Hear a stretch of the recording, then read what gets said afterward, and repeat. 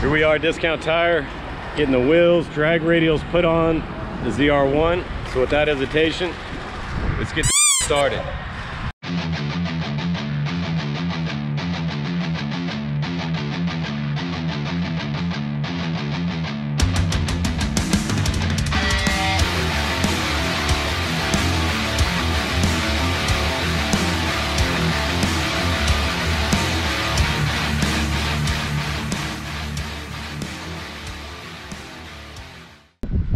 Well, as you can see, I finally pulled the trigger on new wheels and tires for the ZR1.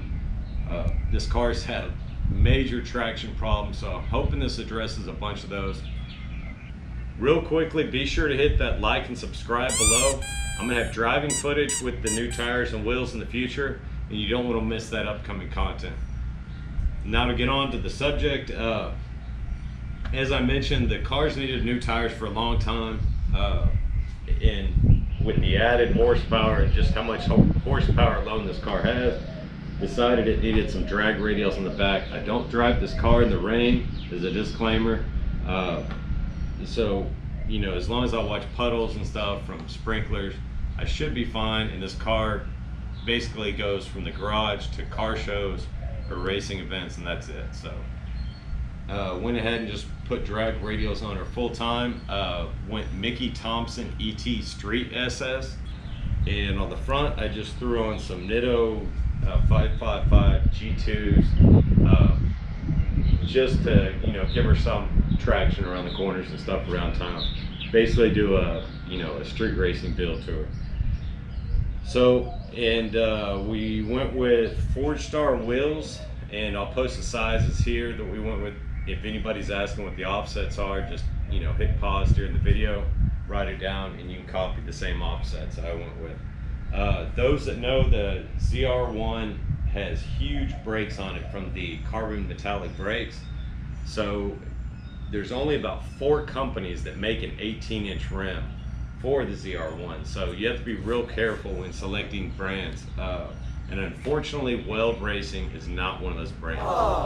You do have to shave some of the brake caliper to fit welds. Otherwise, you got to go 19s if you go weld. With the ZR1, I think the Z06 and base model Corvette C6 are different, of course. Unless you do a full brake conversion, then you can go all the way to 15.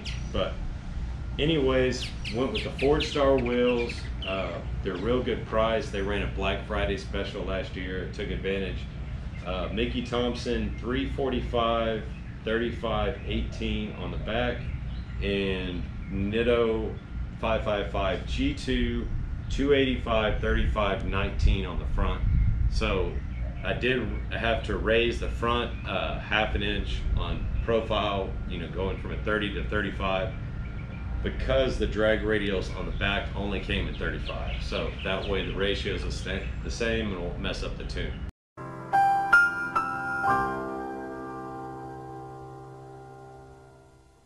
It rides really good. I did have a little bit of rubbing up here, but it's just because this side is set a little low and I just need to adjust the lowering bolt. Once I adjust that, it's going to be a perfect fit. I had 0 scrapes anywhere else, but this side was sitting low before it, so should be just fine. I'm going to adjust that bolt, take her in for an alignment, and get everything perfect with the new tires, and she'll be ready to race. Also, just to go over where I got the tires, if you're in the Houston area, go check out Discount Tire on 99 in Katy. Their address is either listed as Richmond or Katy, but Miles there's the manager. He took good care of me. He did a lot of the work himself, and he gave me an excellent deal on the tires and the mounting and new sensors for the car. So go check him out if you're in the Houston area. He'll cut you a deal. Tell him OnlineCarShow sent you, and he'll give you an additional discount on top of what you see on their prices and all that. Go hit them up. They did an excellent job, and I did a little montage here for them.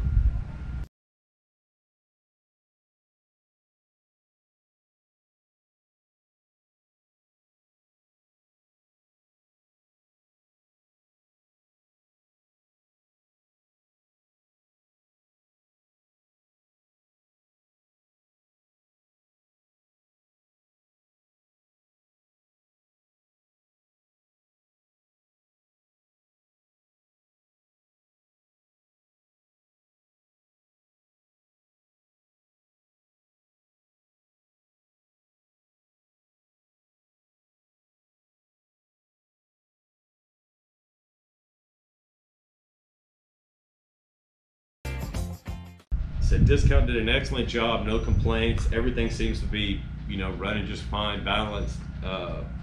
They did an excellent job mounting, no scratches, anything like that. So highly recommend them. You know, go talk to Miles personally, he'll hook you up. Also, special thanks to Roger 1LE on Instagram. Roger came out, helped me out again with the tires, and we also did a photo shoot afterward. And here's just some quick photos of the car that we took in a montage.